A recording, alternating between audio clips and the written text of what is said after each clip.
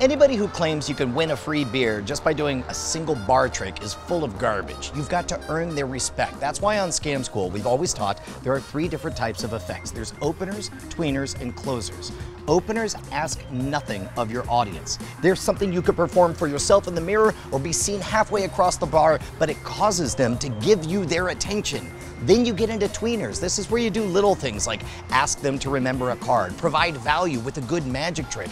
Hopefully, by the time you get to a closer, somebody's excited. You've spent 15 minutes entertaining them, and of course, they would love to buy you a free beer, give you the girl's phone number, get you past the velvet rope, whatever your MacGuffin is. So in this case, we've collected some of the best openers in the 10 years and 600 plus episodes of Scam School to date, beginning with one of the flashiest ways, I guess I mean that literally, by eating a ball of fire. This is something you could do like when you're at a buddy's barbecue and he's got tiki torches. You can actually reach in and pluck out a part of the flame and it's tossing it directly in your mouth. You want there to be a lot of flame to cover what it is you're pulling out of there. You want it to be a surprise. That's the heart of all great magic. Make absolutely sure that you have 100% cotton balls. If there's any synthetics in there, you're gonna have melted synthetics, like melted nylon on your tongue. Second of all, you'll notice that the jumbo cotton balls are entirely too big. Depending on your comfort level, you can take off into a half to a third or whatever. A lot of times I'll break them into 2, but if you pull them apart, you get lots of these feathery tendrils. The more feathery tendrils you have, the better and the more amorphous it looks when you grab it.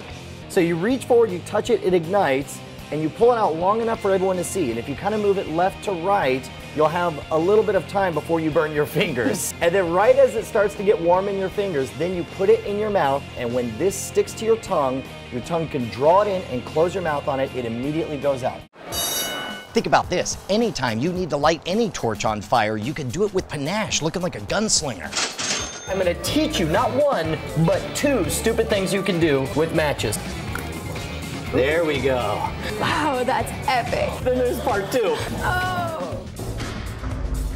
We're gonna start off with the easier of the 2. And it's way easier if you use paper matches because paper matches produce much less flame. You'll actually never even really feel the heat at all.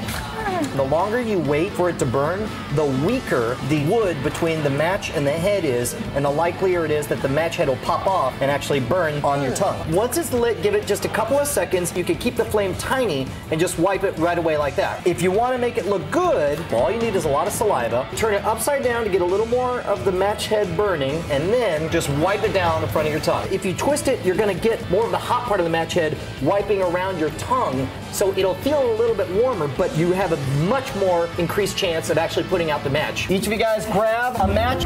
All right, tongue out, and just wipe it down. Look at that, just like that! Wipe it down. Hey! To light a match with the teeth, and that's so cool. That's such a Clint Eastwood gunslinger thing to do. A couple of things you want to do is, first of all, always get strike anywhere matches. Make sure they're strike anywhere. You can actually, any place you can get enough friction to heat up that white part will immediately light up. Now the amazing thing is that you can actually get that white part hot enough to ignite just with the surface area on the very front of your teeth. Most of them have very little of the white tip at the end. Pick out the ones that have big white tips on the end. Second thing you want to do, you want to make sure that you get enough friction to actually light that white part of the match. So for that, what you got to do is make sure that your teeth are dry. So take a napkin and dry them off. The drier they are, the better it'll work. And find a niche that covers as much of the surface area as you could possibly get. You want pressure, you want maximized surface area. Drag it crossways across the teeth, like that. Actually, I'm gonna hold back. I'm gonna make you guys try the other one. Yeah. A couple of things to remember. There is a chance that that white match head will pop off in your mouth or fling over to someone else. So make sure wherever you're doing this, you have proper safety control.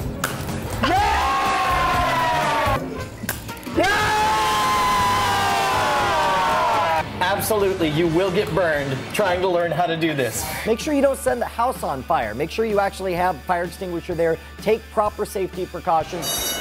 Don't get me wrong, it's cool to put a match out on your tongue, but what if you want to be more like a 1990s Surge commercial? Like extreme. Martin, how you doing? Good. Are you a smoker? I'm not. I'm not a smoker either. Kids, anything is better than smoking. So put out those cigarettes by any means possible. Ready?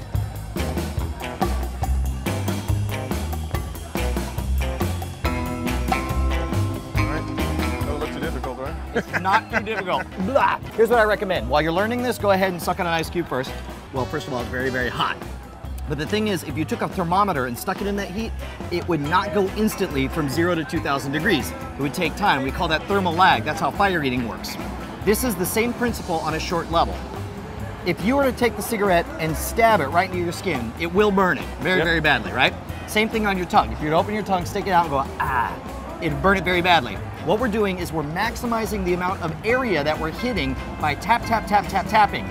The combination of all the saliva on your tongue and the fact that you're hitting all these areas will mean that no one part of your tongue will get burned. Now remember, it will taste like ass. You're burning ash onto your tongue, but you can wash it down with a cold drink or something, right? You don't want to have a ton of ash. The less ash you have, the easier this is going to go. Once it's out, you'll be able to do this kind of move, so that the persistence of memory, people will imagine that you're going like that, when in fact you're going tap, tap, tap, tap, tap. Did it work? Easy.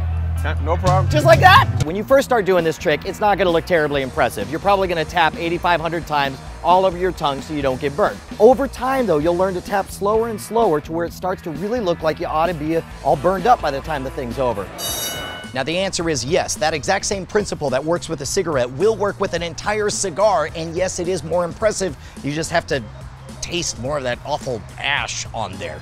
And before any of you guys ask, we should give credit. If you haven't seen them, check out the Human Chimney and the Human Jack-o'-lantern, one of the perennial favorites on Scam School. If your goal is to get people's attention, you don't have to be outrageous with it. Sometimes you can casually flex your finesse with stuff like this. You know how to roll a quarter? No. Rolling a quarter is one of the best things you could do to learn to build up an affinity for coin. If you're doing vanishes and stuff and you want to make them look good, then it helps to know the way coins are going to roll over the topography of your hand. When you practice rolling a quarter, you want to think tabletop.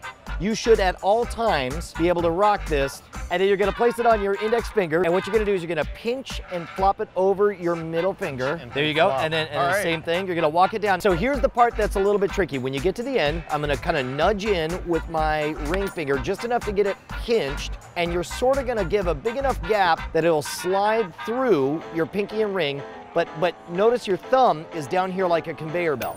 You're essentially gonna set it on your thumb, and now look at this. So it's balanced on the thumb, and the thumb's gonna act as a conveyor belt, coming right back, and then it's going to start the whole thing over again. Setting it on the first, rolling it on the second, rolling it on the third, taking it through the gap, conveyor belt it back. If you do this with a rhythm, it starts to look better and better. It's one of those things you're gonna do a lot of dropping. In fact, when you're training, you might as well lean down so that you reduce the amount of time, because you're gonna drop a lot of quarters this way. This is the kind of thing you could do while you're watching a movie. It doesn't take a lot of your brain power. Oh. Okay, so you're having trouble with the end part, right? All right, so get to the end, get all the way on that last finger. Before you enter the underground, you wanna have your thumb down here, ready to go. And you'll notice what's happening is I'm not letting it slide and fall between my pinky and ring finger. Instead, my pinky is kind of grasping it at the top and bottom there. Okay. Do you see that? Oh, there it is. And there, all right, now stop. Pull it down, and you notice you have a little bit of a grip on it with your pinky.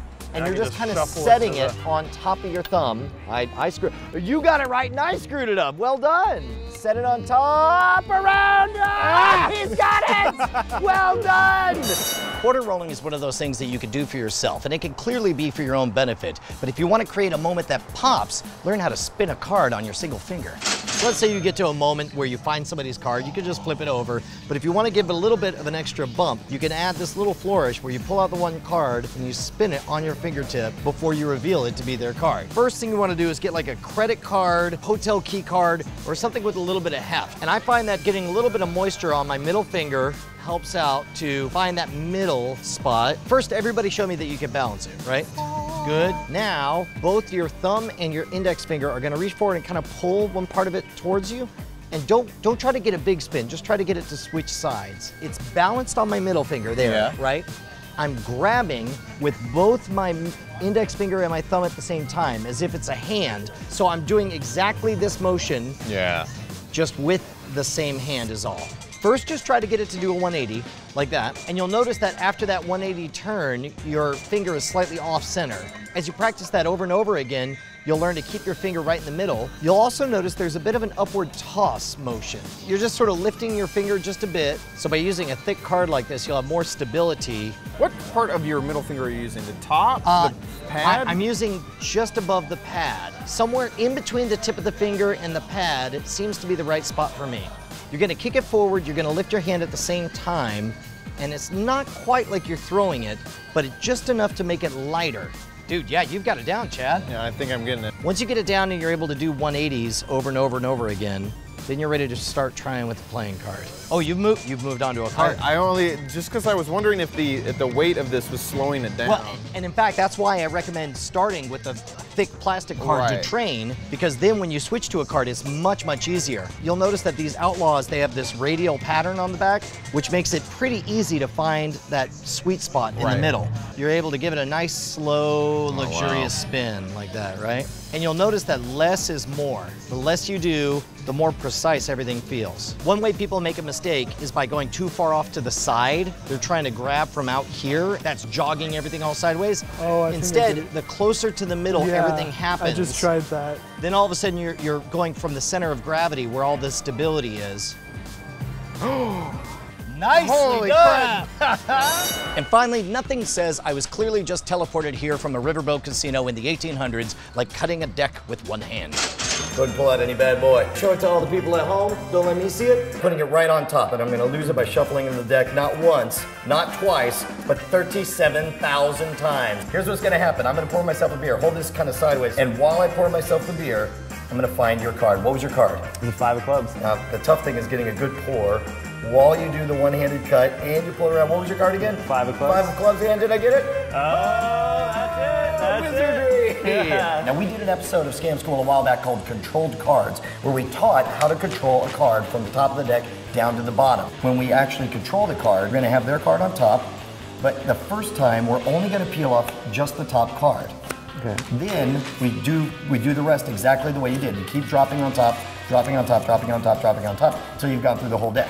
When you want to keep a card on the bottom, if you pinch with your thumb and your fingers as you lift up, it'll keep their card on the bottom as you shuffle. So you can actually shuffle as much as you want, and their card will always stay right there on the bottom. The hardest part of this trick is doing the one-handed cut. This is a flourish called the Charlier cut or the one-handed cut, and it looks fancy, but it's actually really easy to pull off. With your left hand, make a little Pac-Man, right? And then you shoot him, and he's dead, like this. And instead of putting a coin in his eye, you put the deck in his eye to send him across the river Styx, right? Okay. Now, when you do this, you want to have the tops of your fingers just barely over this edge.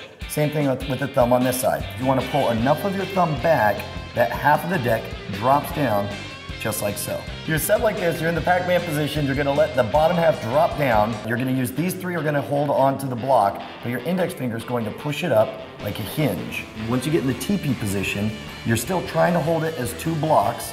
Then, this is the only tricky part, you're going to let your index finger push this block back just long enough for the first block to fall down underneath it. And now it's resting on my index finger. And this is good, you actually did something natural, use your chest to kind of correct with. When you're learning, that's a good thing to do because it keeps everything in blocks. Now remember, it should be an A. You don't want an L or a T, you want the letter A. And then once that lifts over, I want you to rotate your wrist up so you transform this A. As this drops down, you transform it into a V. So you want that V. Once you have a V, it's very easy to let your fingers go over that lip and drop the cards on it.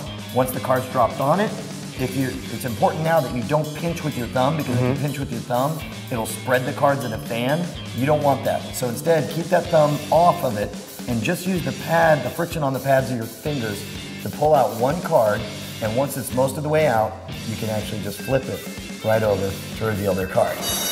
If you have been watching any Scam School in the last 5 years, you know that we lovesusdomain.com, specifically because they let us do ridiculous comedy sketches that have nothing to do with their product, and we have free reign. We have been all over the map with these. But the most important thing is that they always have a few simple messages. Of course, domains are fast, easy, reliable with our friends over at domain.com. You get top-level domains, you get 99.99% uptime and reliable hosting, and most importantly, say it with me, kids, 15% off with promo code SCAMSCHOOL. Also, thank you for letting us do ridiculous sketches. You're the best. Okay, now we're in weird territory. Yes, these are definitely technically openers, but also we have a reputation on Scam School of sort of saying don't try this at home with a wink and a nod. These next two are like legit don't try this at home. However, because I am a hypocrite, I have definitely used these to attract attention at the bar. Sorry.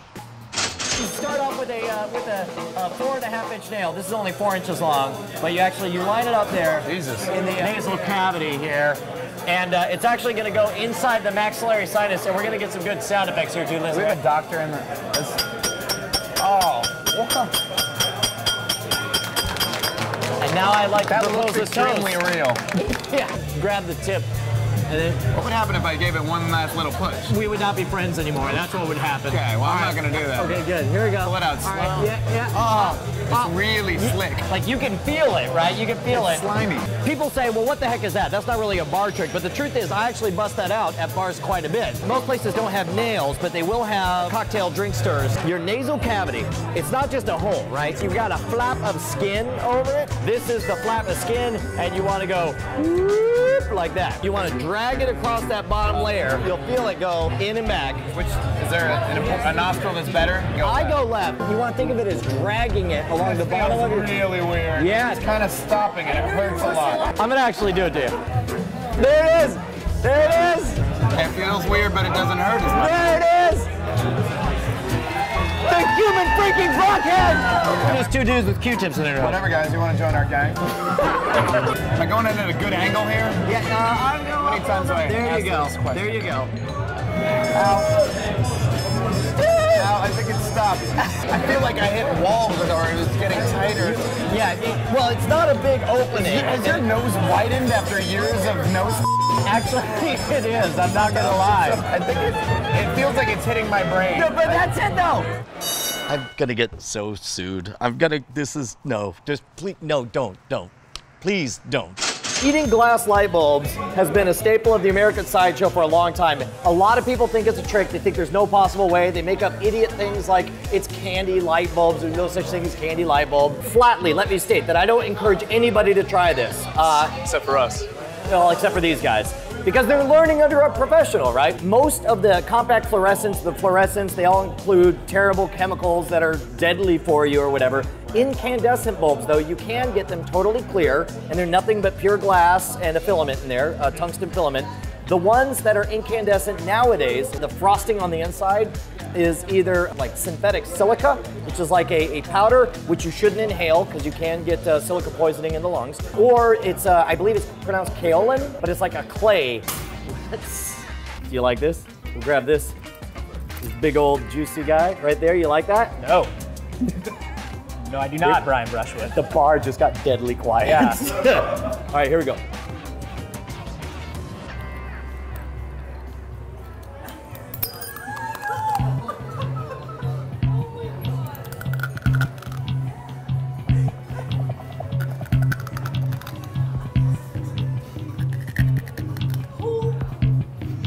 Why do I hang out with you? Why do I hang out with you?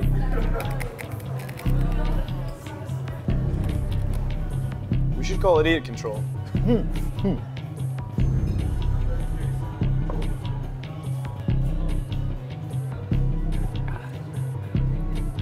You're a son of a bitch. You're a son of a bitch. What? Whoa. All right, are you ready to learn this? No! Yeah! This is for you, not for you guys. The whole thing this thing is based on is how brittle the glass is and how if you're very careful with your chomping motion, remember glass works in a slicing motion. If I were to take this piece of glass and slice it down, you can cut a carotid artery and all that kind of crap, right? But at this moment, it's very sharp, but it gets less sharp the more you crunch it. Keep in mind, the beach, all that sand, that is broken glass.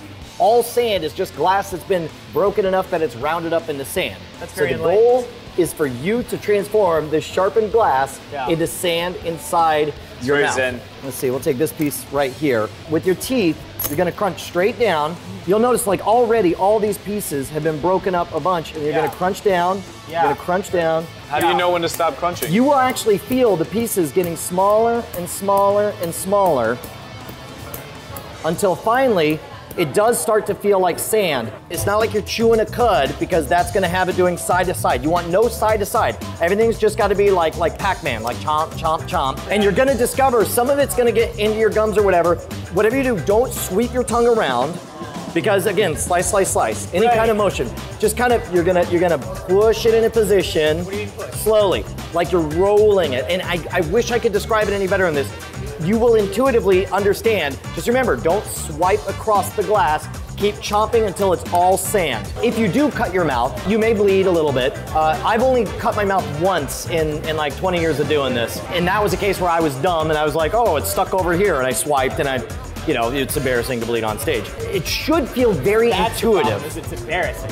Imagine this is your molar. You're gonna put it in your molar Yeah. and just kind of crunch straight down on it and just keep crunching. Are you ready? Yeah, I'm gonna do it. It will feel like hard tortilla Like all chips. the way back, right? Yeah, there you go. You want, so your molars are on it. So just, and in fact, you can even hold it when you bite down at first. Do it again. Do you feel it? Now you can tell already which pieces are broken down into sand, which pieces still need to be broken. Keep on going.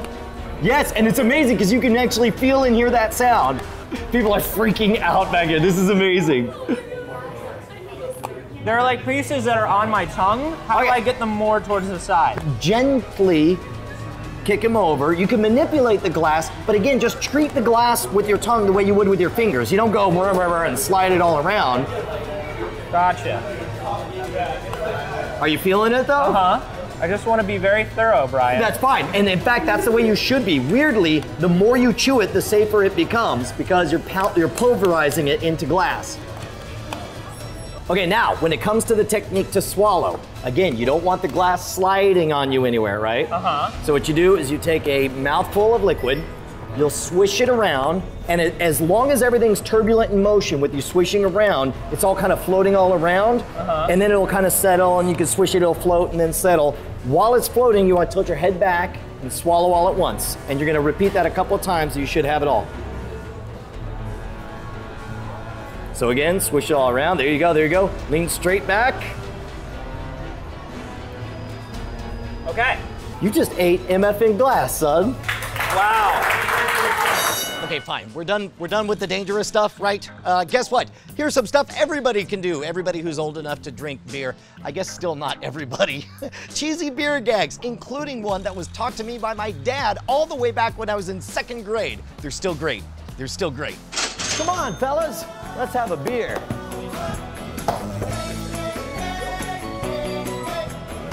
Hey guys, check this out.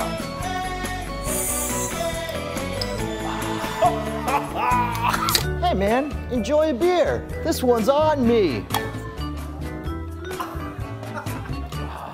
I just thought of something. Watch closely. For those of you guys interested in that little levitating bottle gag, all you gotta do is make sure your fingers are dry and that the bottle's not so cold it has condensation on it. Put one finger on top, one finger on the side, and if you pinch together, you'll be able to get just enough grip to actually lift it up off the table. You can have this nice new shiny $1 bill if you can figure out a way to take it out from underneath this beer bottle without touching the bottle, without using anything but your hands, and without letting the bottle fall over.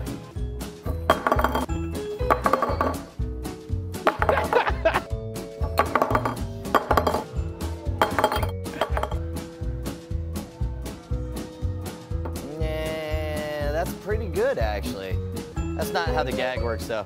Oh, wait, go dig, dig, dig, dig, dig, dig, dig, dig, dig, dig, dig, dig. High fives. We also have that moment where the challenge and he lifts it and pops it out. Like after the credits, there's this moment that Tom Merritt grabs the bill and tosses it up and pulls it out, and the thing stands on there, and we're all shocked. And then you hear Jason go, The and the flowers are still standing. Oops. All right, guys, remember, all of these are just openers. You have to have good material to perform after this, but this is a fantastic way to get people's attention. And most importantly, I want to know what other best-ofs you guys want to see. Hit me up down in the comments. Tell me which one of these is your favorite. And of course, we should be best friends over at twitter.com/Schwood. There is no C in Schwood. All of this stuff is in the 2 Scam School books, and most importantly, you got to follow our new adventure. That baby-faced beauty that you met nearly 10 years ago, that's my buddy Jason Murphy, and nowadays, we're on a quest to become the ultimate gentleman, warrior, and scoundrel over at the Modern Rogue. It looks like this. In fact, you can make the argument, and many have, that the first candidate to make it out of the Republican or Democratic Party that wasn't either blessed by the party or blessed by the special interests that dominate the party, be it donors or organized labor or something like that, was Jimmy Carter. So wait, you're saying that dude's still alive right now? So you're saying this is how long back this goes? This is all of it. Everybody before Jimmy Carter was somebody who was elected by a bunch of cigar-smoking dudes in a back room who all agreed this is going to be the guy and he's going to win. Tammany Hall, right? I mean, even after that I don't even know what that means. What is Gotcha. Tammany Hall? All right. Okay.